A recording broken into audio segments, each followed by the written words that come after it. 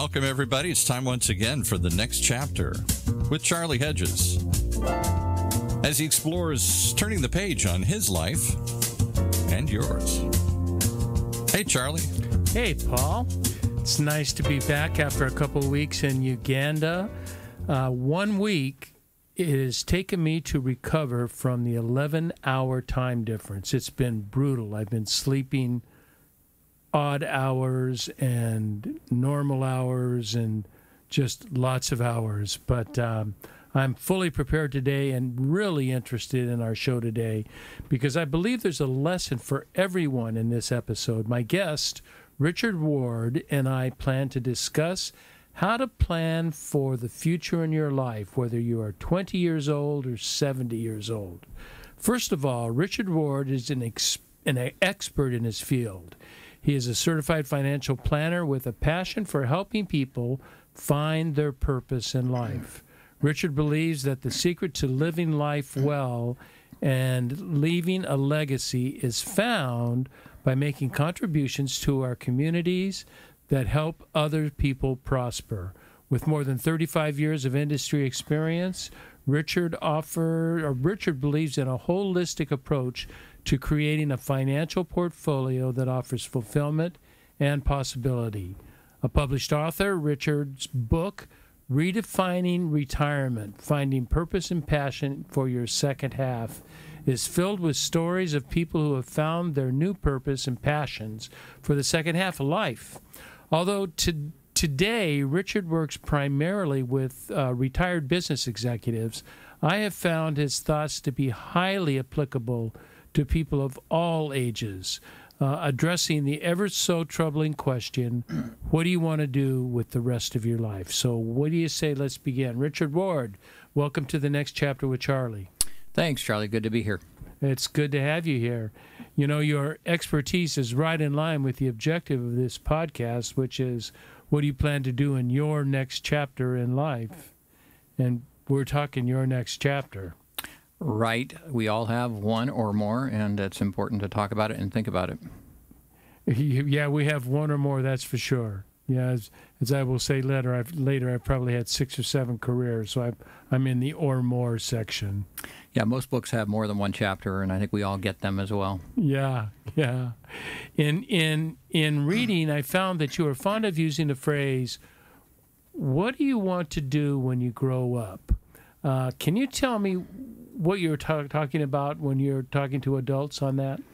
Right. I think everybody remembers being asked as a child, what do you want to do or what do you want to be when you grow up? And we had our answers of being a fireman or policeman or some exciting field. Of course, most of us didn't go into that ultimately, but we did progress through life and look forward to becoming something and doing with our lives. But, we get to ask ourselves that question throughout our life. I know a lot of people don't. They get a little stuck in their routine in their life as it's been for some time, and they don't really look up and they don't really think about it a whole lot. But whether you're just starting out or adolescent, middle-aged, an empty nester, or going into retirement, you really do have the prerogative of asking, what are you going to do when you grow up? And you get to answer that question, and you get to look forward to something really great that you get to do in the years ahead. And I think everybody ought to look forward to the next chapter in their life and what they're going to do next. I so agree. And I think so many of us get stuck, especially during the days when we have a family and we're raising kids, going to school, doing sports. We're interested in raising a good family, having close-knit relationships with our children, with our spouses, and we forget about what are we going to do in the future? And we get stuck in our job. My first real question comes from your really what I considered an intriguing bio, and you say that you have a passion for helping people find their purpose in life. Tell me about that passion. How did that come about? Yeah, it's a great question. As you mentioned earlier, a lot of years, I won't mention them again, in the financial services industry. My role as a financial planner was to help people become secure enough financially so that they could retire, quit their job, and do whatever they wanted to do. And unfortunately, over the years, I saw way too many people who got to that point in life and did retire and really hadn't thought about the next chapter, and they really didn't know what to do. And of course, as you know, most people take some cruises and they learn to play golf and they visit with their grandkids and that kind of thing. But in many cases, that's about it. And there's really a lack of purpose in their life. And I found that way too many who followed that path became a little disconnected, bored, and even headed downhill quickly because they just didn't have new ways to contribute in their life. And the more I saw that, the more I wondered if that was really the future that I wanted for myself, let alone my clients and others. And I really had to rethink that scenario. I did have the opportunity, however, as it was, to have been a community volunteer for a lot of years. And so I had learned through my own participation with different organizations how great it is when you're helping others learn and grow and thrive. And so I recognize that some of the really great rewards come when you're participating in that way. And I did it at a number of different organizations. I also let me ask Sure. you first, how old were you when you started participating with other organizations? I was in my 30s, I think it was, when I started. So you were young. Relatively. I don't know if it was unusual or not to get involved with a community organization. I started with an alumni group and helped raise scholarship money for students to get an education like I got. I thought that was a great start. I worked for a number of years with the new Performing Arts Center and exposed kids and others to the performing arts, and it was great to see kids get excited and turned on by something new that they hadn't experienced before. And later on, I was able to witness how great it is when a disabled adult got his first paycheck because of the job training skills he got through Goodwill Industries here in Orange County. So I really got to see firsthand over those years how people really benefit from this kind of opportunity. And I don't mean just the people getting the paychecks or the experiences, but also the donors, the volunteers who are helping these folks. They get great rewards by participating in this area and seeing the benefit of their efforts. So that was really instrumental in my development. I also got to hear from some very experienced business people. One particular program I attended was with a number of people who were very successful in their businesses, but they got to a point in life, as they described it, where they were really not as fulfilled any longer with just doing another deal or making some more money. And they had been on a search. They were on a search for what was going to be fulfilling for the future and for the rest of their lives. And I heard them talk about how they had discovered ways to use their skills, their business success and experiences to get involved and make a real difference in the lives of other people. One was an organization that a home builder had founded here in Santa Ana to help build homes for people that had needs in that area. And it became so successful and so impactful for him that he went off to do that in Africa as well. I don't know if it was in Uganda, Charlie, but it was in other parts of Africa. He took this mission and started doing that work. The long and short of it was that I heard some really powerful stories, and I thought it was the coolest thing I ever heard, was that people were actually taking their experiences and skills and resources and repurposing them, getting involved with something new and different that was really meaningful for them. And it had a great impact on their family's life and their life for the rest of their years.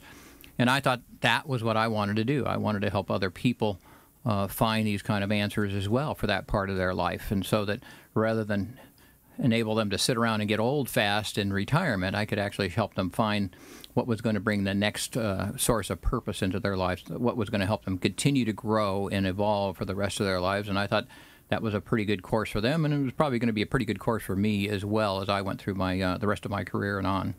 That was, I find the same thing when I'm working with Wells of Life, that there are, working with the charity, charities are filled with compassionate people with not a whole lot of business experience, enough to take the charity to a certain level, but as the charity grows and hockey sticks, it starts needing more and more administrative business acumen involved. And as I begin to work with Wells of Life, that's one of my roles, is to work with our CEO, who is quite adept at doing this, and the two of us together work on it. But one of the most exciting things is when we do, every August we take a donor trip, and people donate $6,000 for a well, gives water to 1,000 people for 20 years in rural Uganda. So, and these are people who are drinking water that you wouldn't put your finger in, that the water they're drinking. They all have diarrhea. They all have some kind of waterborne disease. And when you go to a village, after you have donated to them and given them, and they now own the well, we don't own the well, the excitement that you see on their face is life-changing. You are never the same. They give you gifts of chickens and pineapples. They give you actually a chicken. We never figure out what to do with the chicken. But they will give chickens, they will do dances, they will do songs. And it is so enriching to see what you get when you give. Yeah, I can't say in my volunteer career I've been given a chicken, Charlie, but I can tell you that you do get those rewards. I mean, to see and hear the descriptions of how people have gotten a start in life or how they've gotten the opportunity to do something new and what they've done with that is so rewarding. And that's the point, and that's the real benefit to people. It's what generates this sense of purpose in one's life. And it's really something that I want more and more people, certainly my clients and others, to experience if they get the chance. Because once they do, they won't give it up. You know, you wrote, because I'm catching from what you're saying here, and that you wrote that you believe that the secret to living life well and leaving a lasting legacy, which we'll talk about later, is found by making contributions in our communities that help others. So are you then... It seems to me you are suggesting that our purpose in life really is to serve other people, not to be self-serving. Well, I believe that, certainly. Look, we all need to take care of ourselves and put food on the table and take care of our families, that kind of thing. And that's one of the primary responsibilities I have when I'm helping people with their financial plans, certainly. But I really believe that we evolve from success to real significance in our lives when we are changing our focus from our needs to really helping other people. That's when we earn those rewards that you were describing there. That's when we get our chickens. We get the opportunity to really make an impact in the lives of others, and that's where meaning is often found. I'm not going to say for everybody all the time that's the only place that they can find some purpose in their life. Of course not. But for so many, I think it really is a great place for them to find it. And if they don't know where to find those rewards, that's a great place to start looking, because there's so many opportunities and so many places that they can be useful and give of themselves. And you don't have to go to Africa. It's just in our local communities. That's right. Right here in Orange County, there's lots of needs. There's lots of great organizations that are doing terrific work. Lots of places for people to donate some time, some expertise, and of course some money if they have that. Yeah, money always helps. It always helps. It always helps. You know, something I quote frequently is from Aristotle, and Aristotle wrote that a person's purpose in life is to contribute to the value of society. Now, I don't even know how long, that was like 3,000 years ago, right? Maybe 2,500 years ago. You weren't around then, were you? I'm old, but not quite that old. And I think, you know, it occurs to me, Richard, in our polarized society, that we are so polarized that this could be something that's bringing us together as we're thinking about serving and about what it really means to take care of the disenfranchised and the people in difficult situations. Don't you think that would really help bring us together? I think that's a great point. It's not something I've given a lot of thought to, but now that you bring it up, it is very true. You know, I serve on a few boards and committees and that type of thing where we get together and work on these issues and these kind of problems. And, of course, they're diverse people from different backgrounds that have different thoughts and different emotions. I'm certain they have different political views about what should go on in the future. But, you know, that doesn't really come up in those environments. In that case, where we're working on the problem, working on the issue. We're bringing our best efforts to the table and trying to help out. And that's the focus, and that's really what we get into. And it's very rewarding to work with talented people like that who want to contribute. And you can leave the politics till after work someplace in the bar, I suppose. Yeah. And the more we humanize this thing, the more that we're talking about dealing with people and people's real life, that it just is so empowering and so encouraging when you have an opportunity, when you're given an opportunity to serve and to offer assistance in somebody's life. I talk quite frequently in this podcast about Richard Rohr and his book Falling Upward, and he talks about first half of life and first half living and second half living. And first half living is about, intentionally, and it's okay, it's about building the ego. And that's giving us self-esteem, giving us self-confidence, giving us the ability to do it. But second half is then taking that ego and giving it away and giving it to other people and being transparent and not being so focused on myself that I'm focused on other people and other situations. I'd say that's right. I think that pretty much describes the route that most of us are on. Obviously, young people get involved with helping organizations and volunteering as well. Yes. But you're right. We go through the first half of life. Bob Buford called it Life 1 and Life 2, really, and in his book Halftime, that many people are familiar with. But Life 1, we're learning about how to take care of ourselves and our needs and our families and that type of thing. And Life 2 is really about how we are serving others and helping make the world a little bit better. And unfortunately, there's no university for that. Yeah, there's no university for that at all. That's not talked about in universities. I think, it becomes more apparent now. I was going to say it becomes more apparent as you grow older. As you grow older, this becomes a stronger emphasis in your life. However, I see so many millennials that I meet are really interested in service, that they're really interested in helping other people. I know in our organization, half our organization in the United States are millennials. They're 25 to 30 years old, and they may be too young to be millennials. They could be Gen Zs, I think they're calling them. I think they're still millennials if they're 25 or 30. I've got a couple of those myself. But whatever we call them, you're right. They are pitching in and helping out. And I don't know if they're born with that, if that's where that came from, or they were modeled that by their parents and others in the community around them.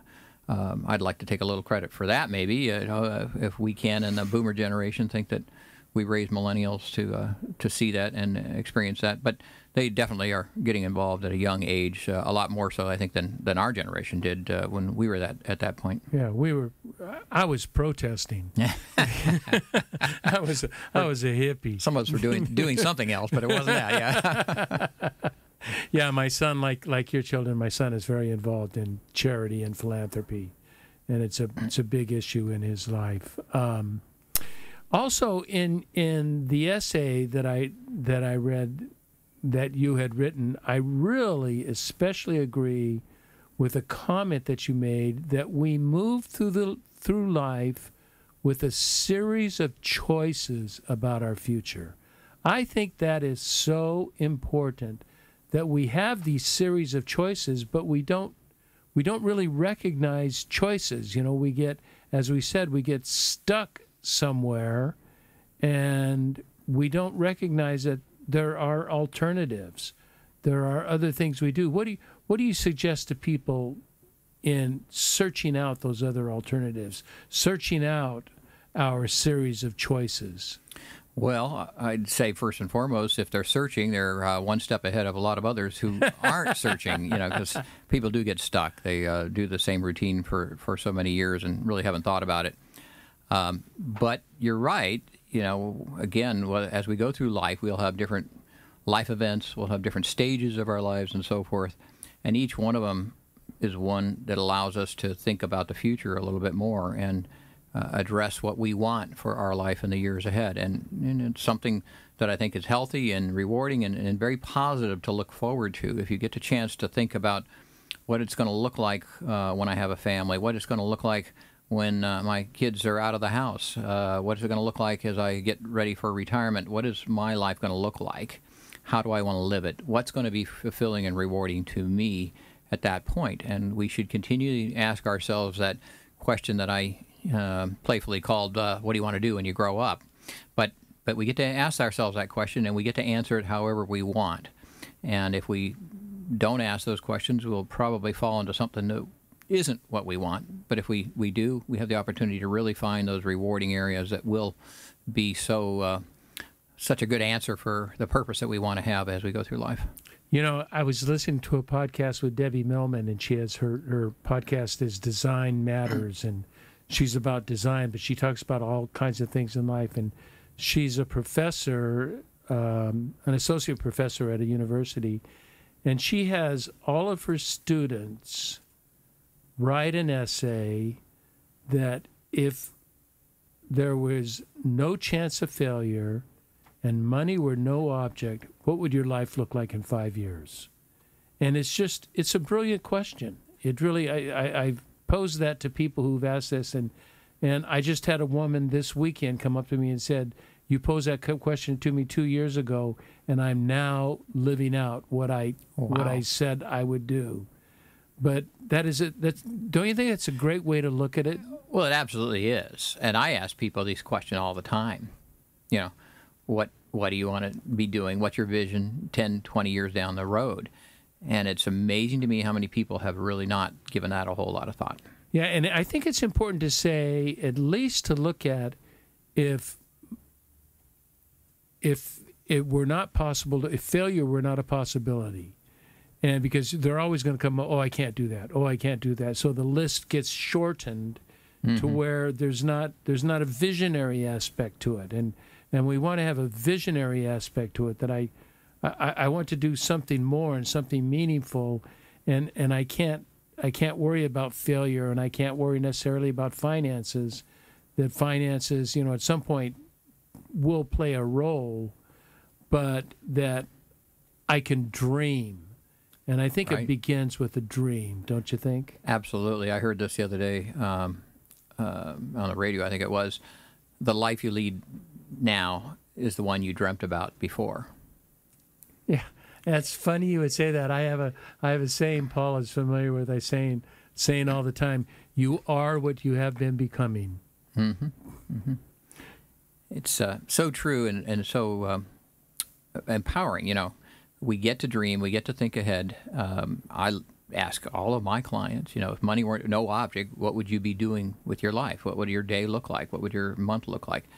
And it's, one of those questions that allows them to really expand and play and think about that and really come up with answers that are going to be rewarding to them, which is the whole point. And it's encouraging to take time to actually do that. I mean, you can encourage them to do it, but it's not something they can sit down and write in 5 minutes. That's right. They've got to take time. We just talked in a podcast that I just published today about that I took a silent retreat for 10 days. I was 6 days of total silence, and it was completely about pondering my life and what's going on inside. What do I want to do? Who I want to become? Who am I? What's all about me inside? And that was, I took 6 days to do that. And that's not too long. It takes people a lot of time. And I think that's one of the reasons that they often don't do it. It takes some time. It takes some real effort. And, in our busy lives, a lot of people just have other things going on, other priorities, and they don't often stop to ponder that question and really think, what would my answer be? But it's so much fun to do. It is, it really, thinking about what would I get to do. So what I want to do right now is I want to take a quick break, and then we are going to move on to our second half of the show, because I'm not changing directions, but I've got an important question to ask you. Okay.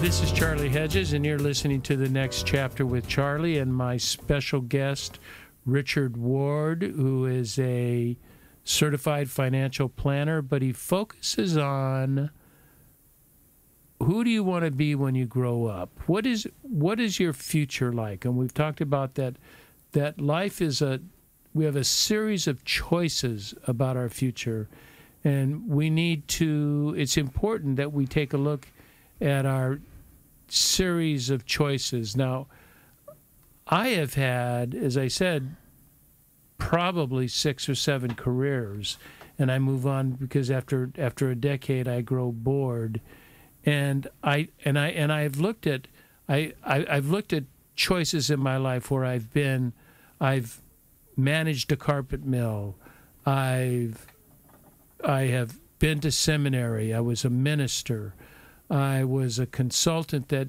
dealt only with training. I was a trainer, and then I was a coach, and now I'm vice president of operations in a charity. All of these are series of choices that I decided to make as I grew older, doing different things, and that's really, really important. Now, the first time we met, maybe a month ago, I'm not sure. You asked me a series of questions about my plans for the future. And what I really like, Richard, what you do is that you're a great listener, and you ask questions to find out about other people as opposed to start talking about yourself and your services.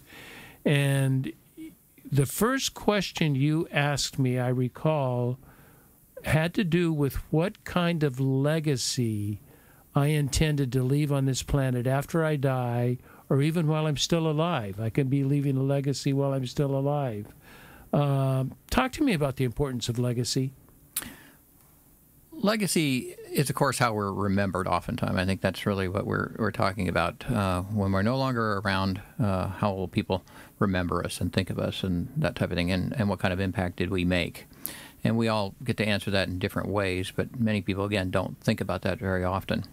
But I think when you really have the ability to ask someone, what do you want to be remembered for? And they can come up with a good answer for that we can work towards something that's going to be meaningful and rewarding during their lifetime, but certainly for those that remember them after they're gone as well. And I think that's what we all should aspire to. And I'll tell you, there's a well-known community leader that is a great example of this kind of thing. A gentleman who has his own roofing business. He started out in that business, in that industry, about 30-some years ago, and started it on his own and grew it to a fairly large, successful business in Orange County. But I remember him telling me the story of needing to make payroll one day and pay his mortgage and that kind of thing, and he got a call for an opportunity, and he drove out in the middle of nowhere to wherever this home was that needed some help, and he found a shack in the middle of nowhere, and he thought, this just can't be it. I mean, there's just no opportunity here. But he drove all the way, so he knocked on the door, and a lady opened the door, and the smell, stench just overwhelmed him as soon as the door opened, and he wanted to run away and get back in his car and drive home.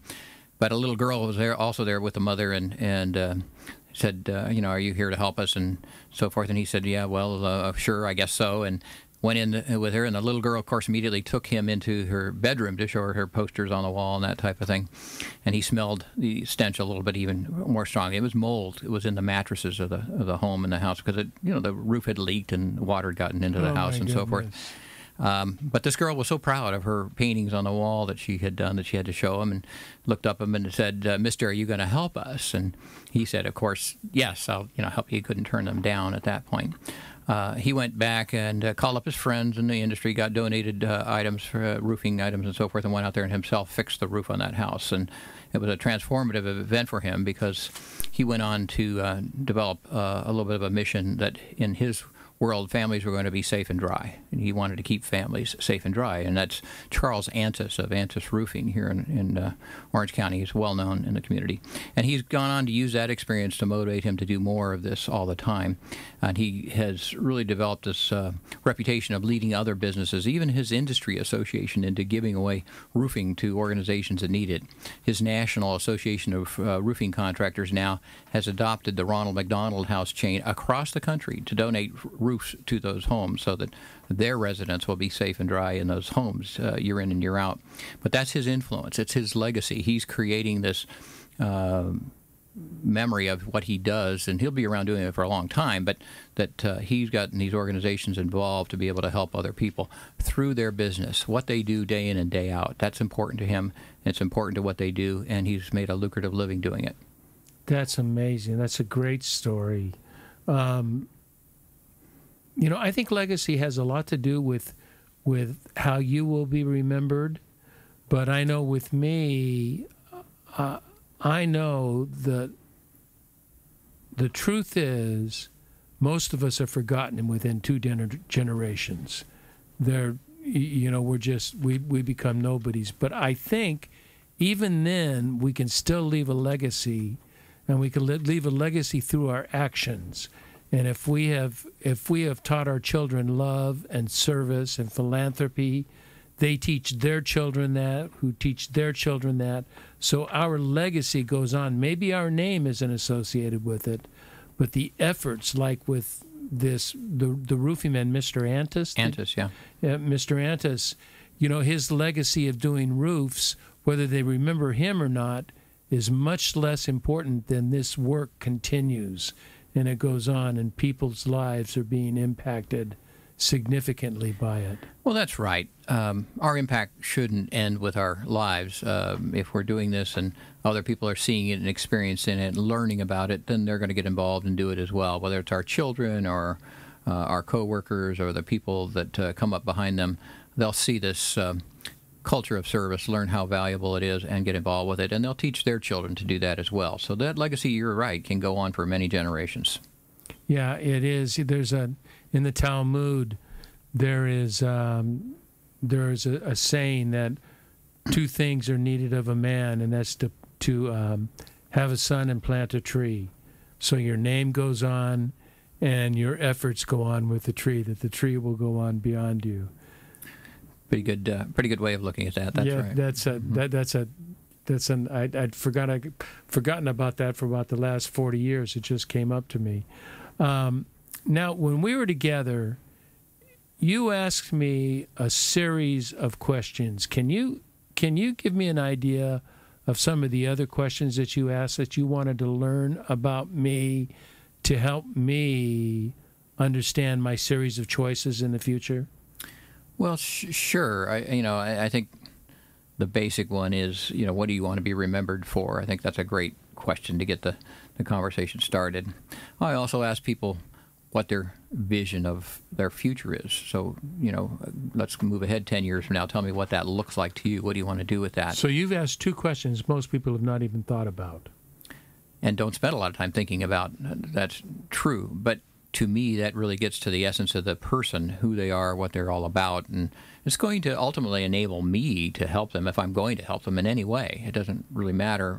But I want to learn what it is about them and what the obstacles are. What's in the way of you being able to live that life? And what kind of help would be useful to you to be able to get to that point in life, so that I can understand what it is you're working on, as well as what kind of help that maybe I have access to that I can maybe introduce you to or provide to you so that you can move down that road. Obviously, I want to know, for those that are in business, what their business is, who they work with, what they're looking for there, and how I can help them in that arena at the same time, because oftentimes they go hand in hand. But those are the key kind of questions that we get to really understand who we're dealing with here and what they're all about, what they're looking for, what they're not, and hopefully apply ourselves accordingly.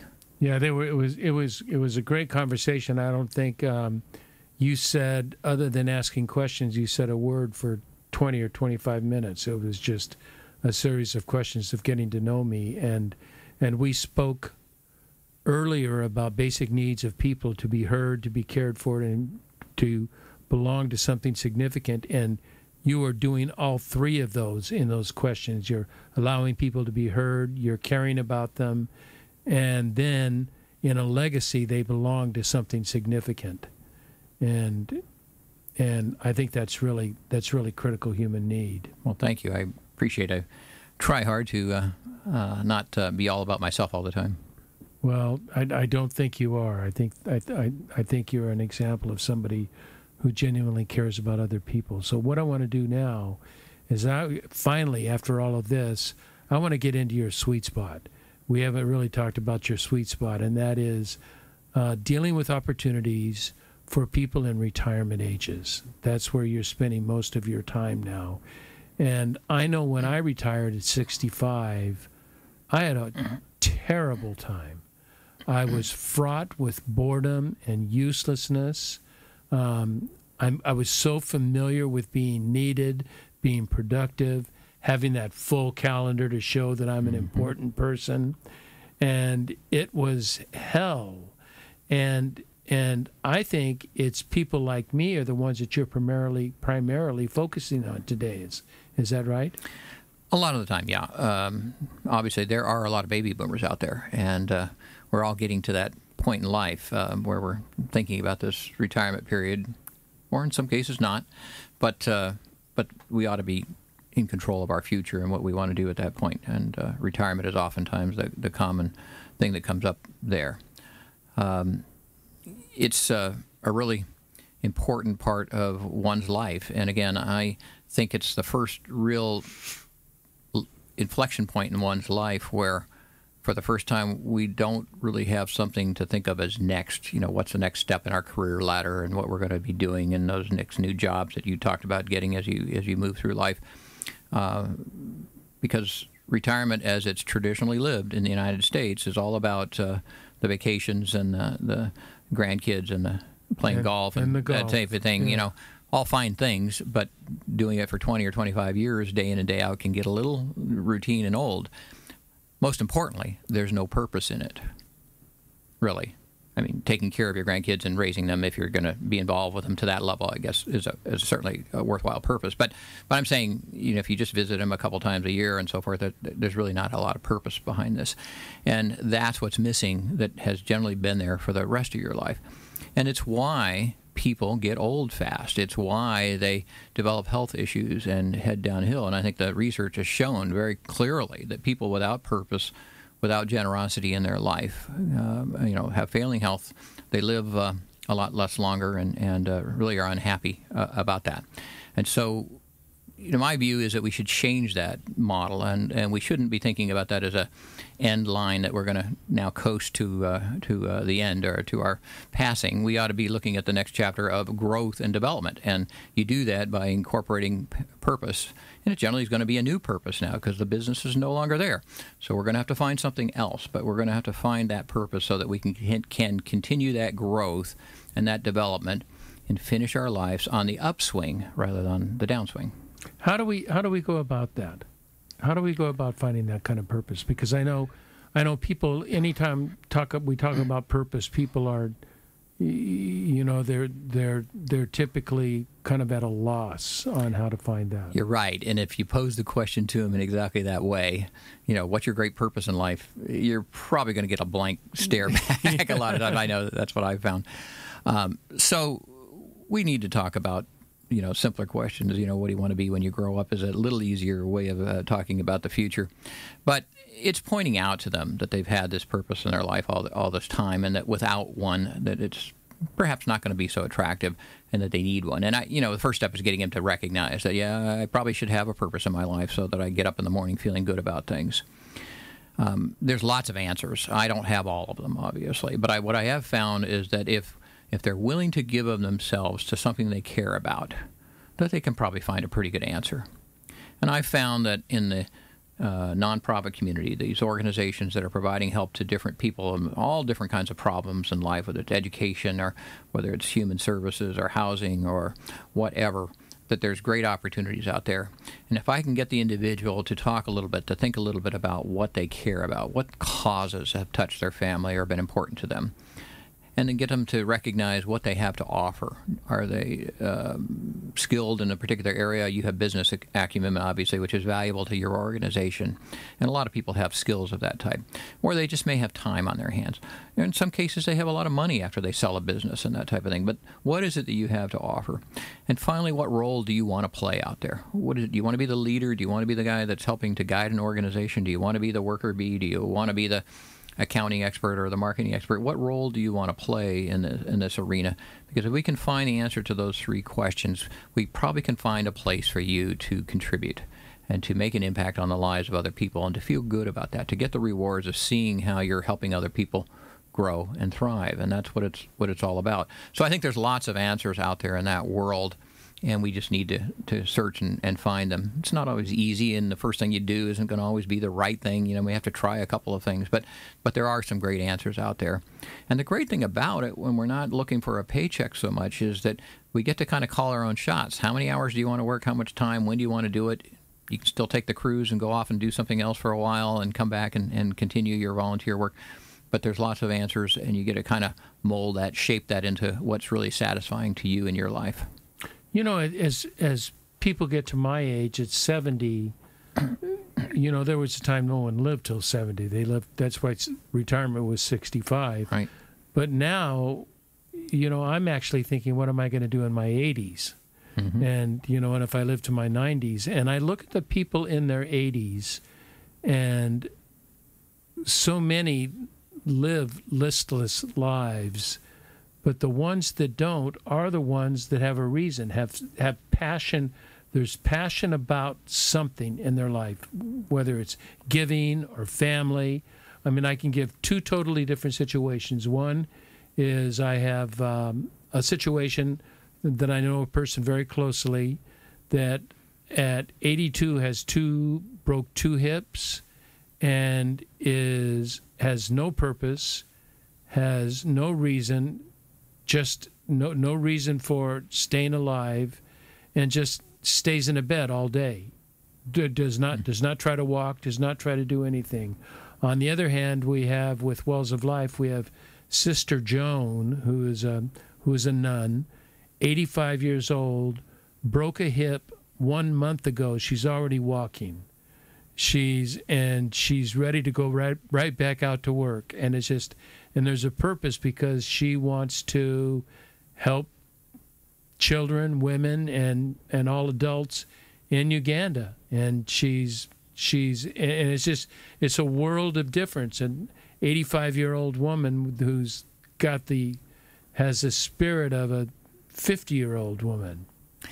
That's such a great point, and I'm sure for those who might be listening in their 30s and their 40s, it's a little hard to get quite as familiar with this point that you're making. But when you get to your 50s and your 60s, you start to think about that part of life. You start to think about what we call the golden years or the retirement years and so forth, and what that's going to look like for me. How am I going to go through that part of life? And I think a lot of the reason a lot of boomers and others have not retired is that they look around and they see examples of those that are in their 70s and 80s, and they don't like what they see. They see these people who don't get out of bed, or aren't getting out of the house at all. They're homebound watching TV 24/7, type of thing. And it's not a real pretty picture of what life is going to be like and how you're going to finish your life. And you can understand why they don't want to go there. You can understand why those people don't live a long time with that kind of lifestyle. The ones who do well, that live longer and are happier, are the ones that do have some engagement, like you described. They're the ones that have purpose in their life. They know that they're making an impact on other people's lives. They have a reason to get up in the morning, and that's so critical, I think, for that. That's so important. I have one final question for you. You are an expert and experienced financial planner, but you are also an expert in life planning. Can you tell me how the two disciplines work together? What is the interaction there?